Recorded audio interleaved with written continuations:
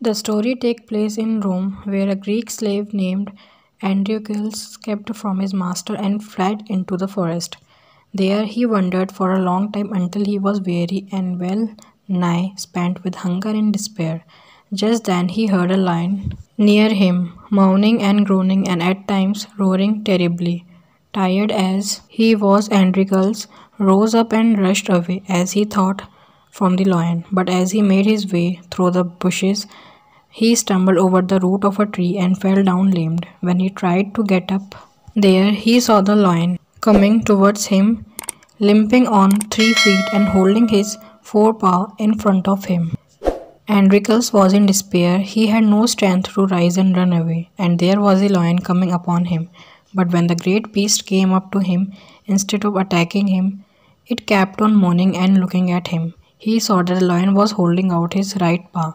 It was covered with blood and much swollen. Looking more closely at it, Androcles saw a great big thorn pressed into the paw, which was the cause of all the lion's trouble.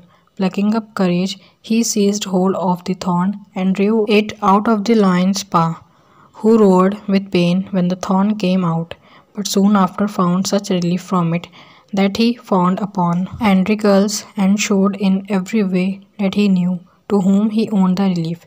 Instead of eating it up, he brought him a young deer that he had slain, and Androcles managed to make a meal from it.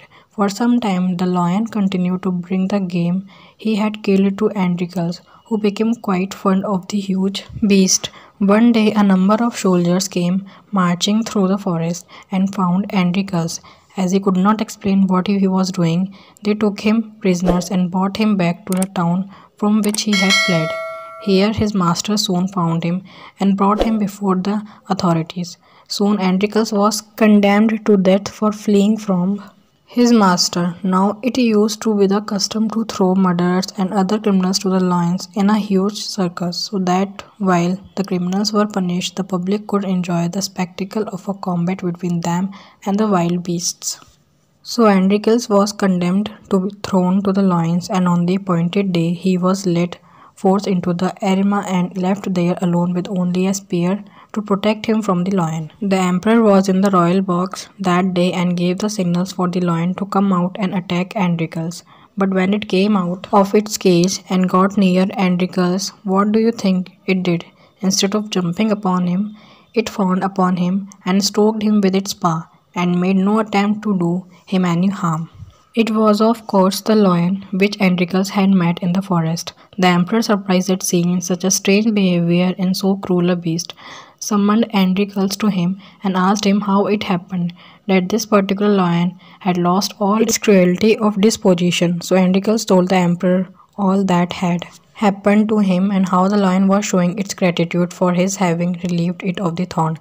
Thereupon the emperor pardoned Androcles and ordered his master to set him free, while the lion was taken back into the forest and let loose to enjoy liberty once more.